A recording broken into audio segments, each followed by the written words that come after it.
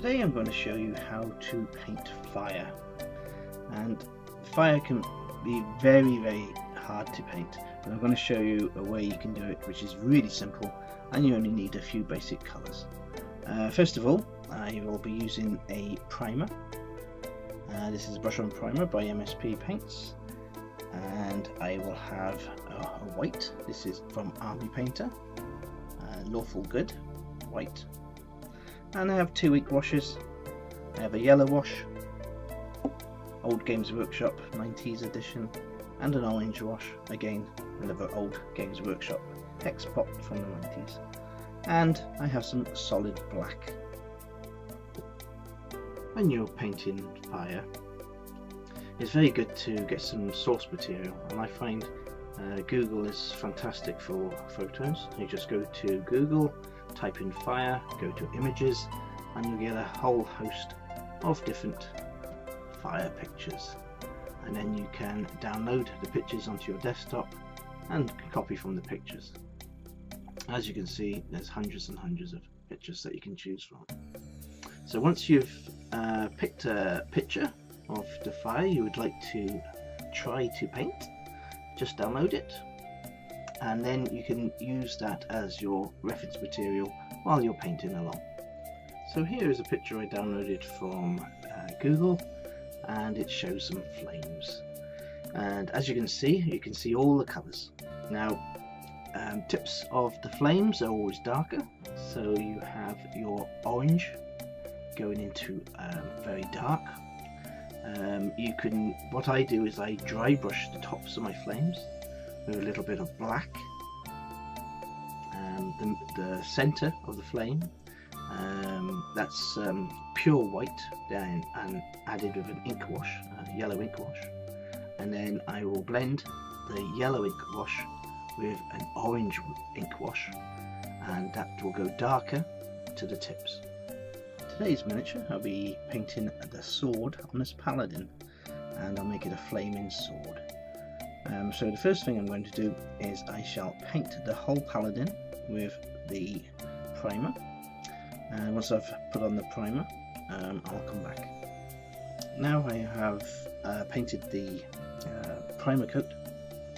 I will now add a layer or two layers of Lawful White from Army Painter, and I will add that to the flames and the sword. So all this will have two coats of white, because you want this as bright as possible, because we're going to use a yellow ink wash over the white, and you want that white to come through on the areas of the flame.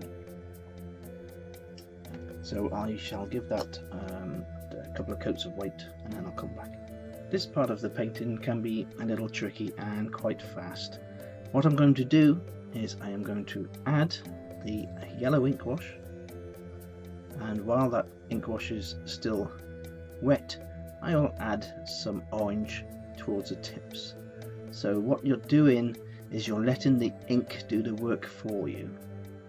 Like I say, this is a fast way of doing flames and quite effective. So here we go. So I'm just using a character brush from Army Painter, and I am going straight from the top and covering this area with yellow. Very simple. Boom, and that's done. Now what I'm going to do is I'm going to use my tissue just to go into the recesses a little to bring out a bit of the white. So I want some of that white to show and make it look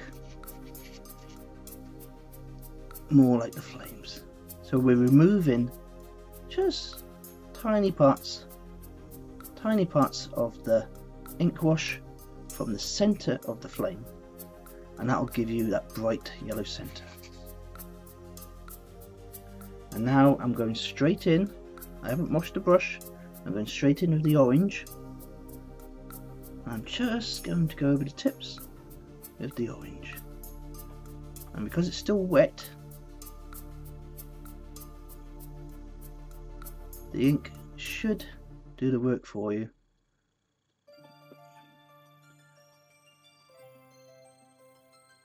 Again, use your tissue to take excess paint away, like so. There you go, lovely. And making sure that the tips are the darkest points.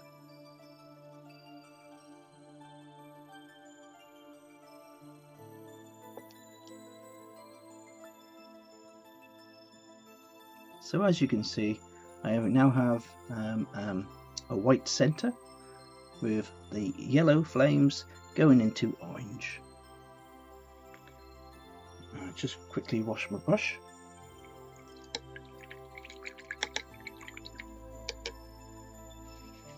And I'll do the same on the other side. So going straight back into the yellow.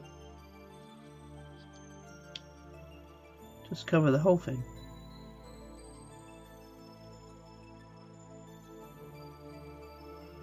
There you go. I don't need to add any orange on this side because I am actually using the orange which I used on the other side of the sword, and it's be coming through, coming through on the other side. All we need to do on this side is take away some of the excess that's gone into the recesses to make it look more white. So I'm going to take some away from there and just there. Lovely. There we are, focus.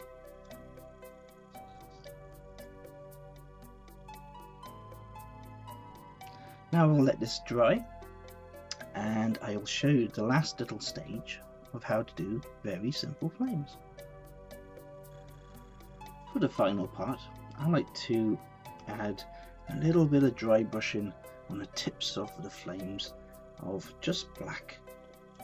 Now I'm just using a small dry brush from Army Painter, tiny bit of black paint, taking off the excess on the tissue, and I'm just going to go over the tips of the flames.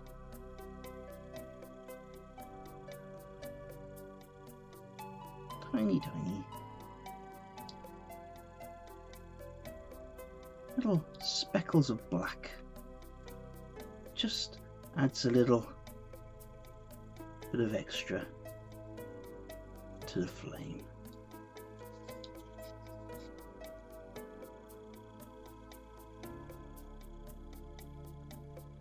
There you go. It's just the most tiniest amount, but I find it just adds a little bit more and it looks like it's burning. There you go.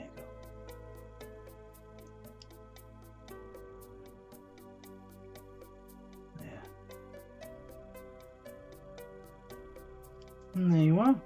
That's all you need to do to make some effective flames, and for a beginner I think this is a perfect start. So until next time.